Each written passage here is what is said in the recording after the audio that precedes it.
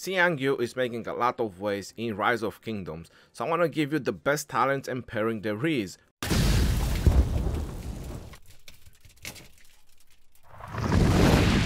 Hello everyone and welcome back to another Rise of Kingdom video. My name is Legend Ronnie and today we have Xiang Yu.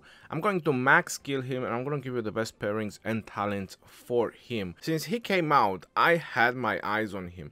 I just wanted to make sure that I'm doing the right decision where I'm going to put my sculpture. So in this video, I'm also going to max skill him and I'm going to bring him to level 60 because I have noticed him in the Champions of Olympia that he is making a lot of waves. So I definitely want to test him there. I've seen in Ark of Osiris that he is great. So a lot of reasons to max Xiang Yu. If he's going to be great or really great on the field battle, I'm going to find out because, hey, I'm going in KVK in just a couple of days. We will have pre-KVK in about a day or so. So I'm definitely going to test him out on the field as well and then give my final thoughts about that. But as far as rallying and events, he is an exceptional commander. So it's definitely something that I want to have as well. A couple more things to know about commanders. Talents only work from the primary commander. Same is equipment only works from the primary commander. The second in command is only a skill carrier. So make sure you have the right talents and equipment when you make your marches for the field. Now let's go ahead and let's max skill him. If you notice over here, I have 1353 sculptures. I plan to max another commander, and that is the Nebuchadnezzar before the battle is gonna start in my KVK, whoever is gonna be our opponents. But in the meantime, let's just max kill Xiang Yu. And the moment we've all been waiting for, expertise attained. Unbeatable warlord. Well, we'll find it out if that is true. But hey, he's a great cavalry commander. Now it's time to get him to level 60. That shouldn't take very long as there is plenty of experience to go through. I first didn't really want to get him to level 60 right away. I usually don't do that because I still kill barbarians and all that, but there's so many events that I can profit from and I have so much experience. I was like, what am I keeping all this experience for? So there you have it, ladies and gentlemen. He is level 60 and max skill, just like that. Snapping my fingers. Yeah, I should have done that. I haven't done that in a while. My lucky fingers. Another Cav commander to the collection, max skill Cav commander to the collection. I'm definitely looking forward to test him out, try him out and see what he can do. But from what I have seen, he is really good. Now let's get into his talents. Let me give you his best talents. After that, I'm gonna go into the pairings and show you who I'm going to pair him with and with who I'm going to test him out. Since he is a conquering, he has a very nice part of the conquering talent tree that I like, and that is going for the buckler shield. But since he has the skill, there's a couple more important talents that you can get, and that is always going for the clarity and rejuvenate. This is kind of the minimum. This is like the base start of your skills talent tree. Having the clarity and rejuvenate. After that, on the calf tree, you have emblazoned shield. Even though you get a lot of march speed on the way, but I'll be very honest, it makes sense why they added all this march speed because this is a very powerful talent. There's 12% skill damage reduction that you get. After that, you definitely want some rage, so you want to go for Undying Fury. Halberd is a very nice talent as well. And then you want to make sure that you get your buckler shield, and you got 3 points in the buckler shield. And how about that? You have 3 more talents and exactly enough for 3% attack. Probably not the best tag that you want for Cavs, considering all the attack bonuses that you get in KVK right now from the Crystal Tech and so on. But hey, it's just something extra. It's definitely helping. That 1% health would have been very nice to get, but honestly, there's nowhere you can drop talents. So this is all important talents that you got right now. This is gonna be my go-to talents because on his primary skill, you see the rage requirement. He only has 900, so there's not gonna be very long. It's not gonna take you very long to acquire that rage. And then you have his fourth skill, which says while on the map, active skills cost is reduced by 50 rage. You need to take him out of the city, and then he will need 850 rage for his primary skill, same as Genghis Khan. And that is one of the reasons why I'm maxing Xiang Yu, because I'm using Genghis Khan right now. In my field battle marches, Genghis Khan is part of it. And Xiang Yu is just a better version of Genghis Khan, because as you see, Genghis Khan has 950, and with his second skill, that's 850.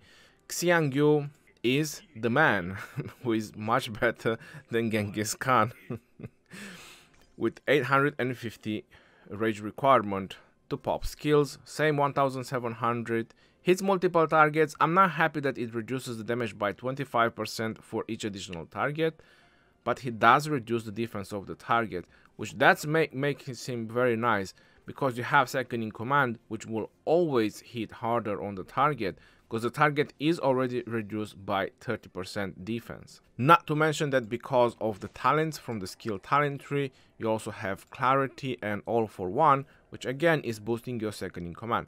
So that's a nice combination if you have a powerful skill damage as a second in command. Now I want to give you another talent tree, because maybe some of you just want to try the feral nature. The only way I would use feral nature with him and drop the buckler shield deal is if you really want him to pop skills really fast. Like, you don't care for the long battles, because on the long battles, to be honest, feral nature might not be as helpful. A buckler shield is 100% much better on the longer fights. But on the short-term fights, the feral nature will help you out generate rage faster, and then you probably refresh, you go out, you refresh, you go out. That's why so many of my field battle marches have feral nature. Because how long can you fight with a march, or when you're swarming a march, or in a murder ball, right? You keep going in and out, in and out. So it's short-term fighting in a murder ball, unless you have riches or commanders that sustain or have a lot of healing to keep regenerate troops back. Or if you're really that lucky and you weren't hit.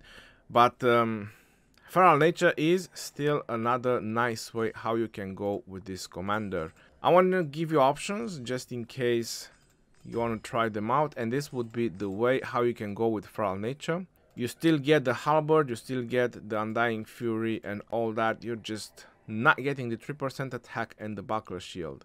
That's why I'm going with this one, because like I said, 850 rage is not a whole lot, so this commander will most likely pop his skills fast enough compared to my other commanders. Now let's get into the pairings, and who am I going to pair him with?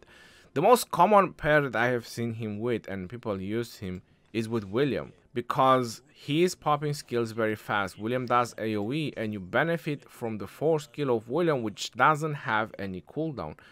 So the more times in a murder ball you have William popping skills, and Xiang Yu, you're debuffing targets, and you're buffing your marches and your allies, and you're doing AoE, and William has march speed reduction, and extra skill damage from buff cannot take effect, and yeah, that's a very nice pair.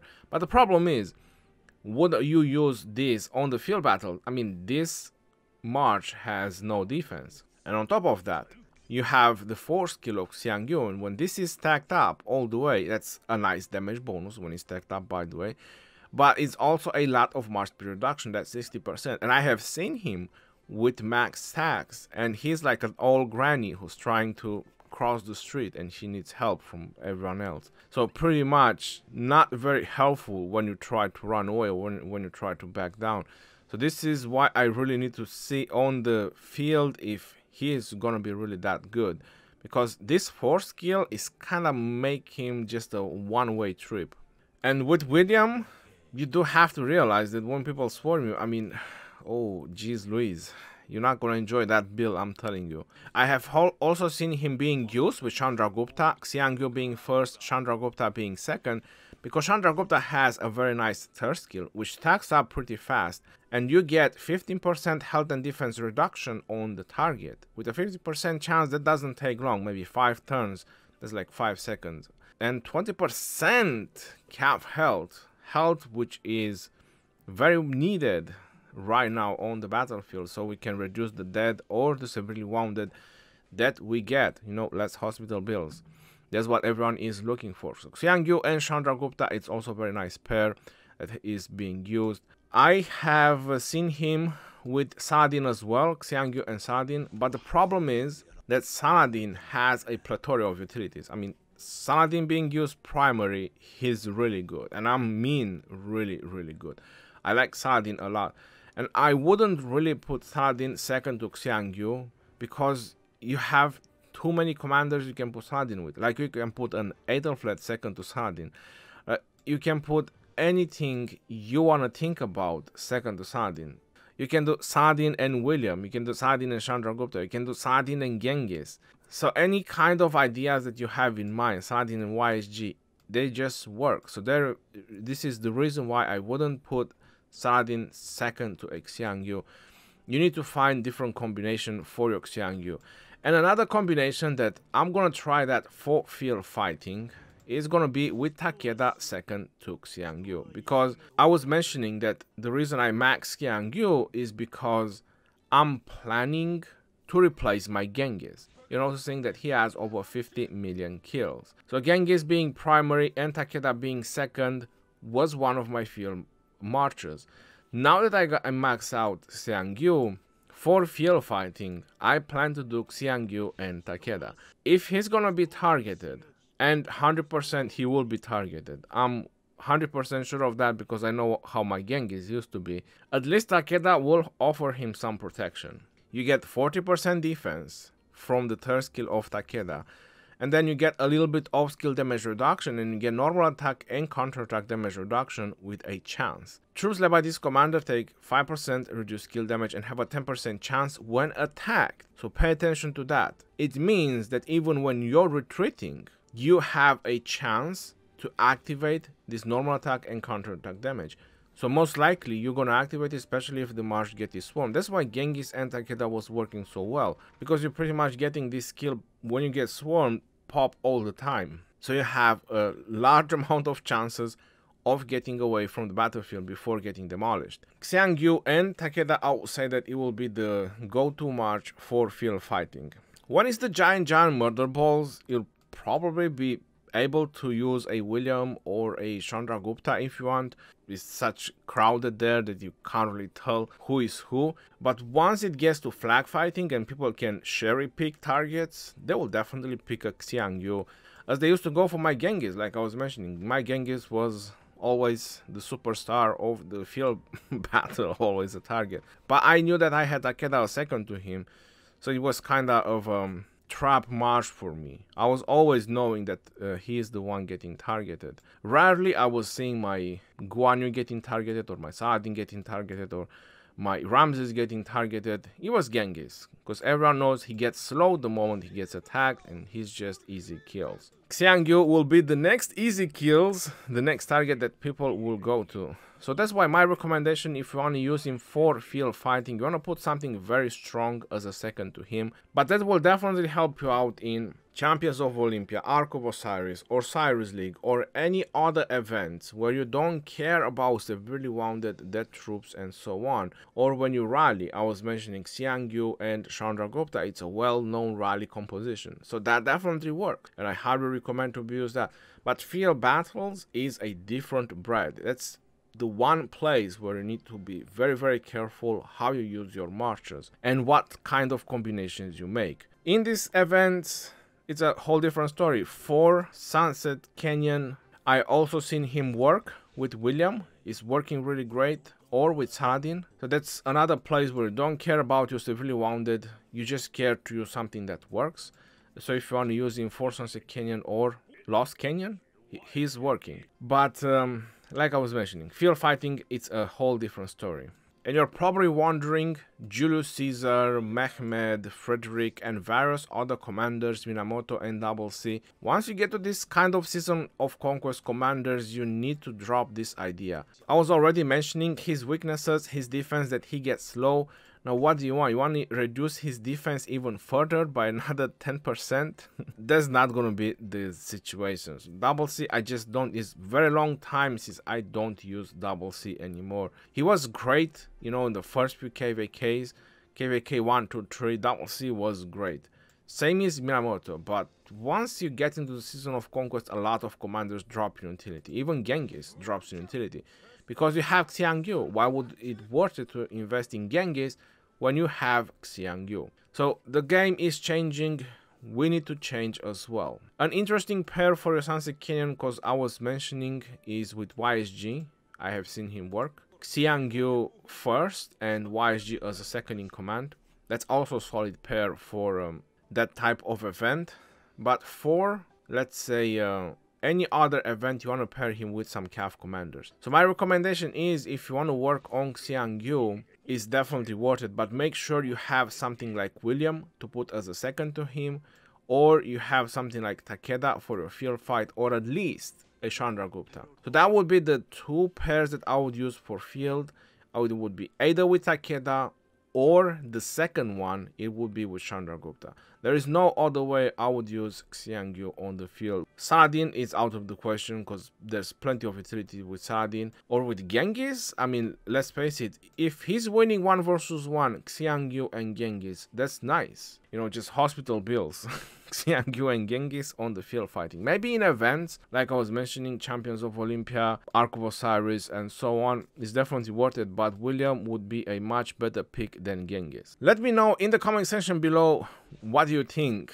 What pairings would you think it will work the best with Xiang Yu? My advice is that he is a worthy cavalry commander, worth your investment, worth your time, worth everything. I really like him though, and now I get a chance to test him out in KVK and in various events. So until next time, this is your boy Legend Ronnie signing off. Peace out, y'all, and take care. See you on the next one, and stay safe out there, my friends. 百合天下，无人可挡。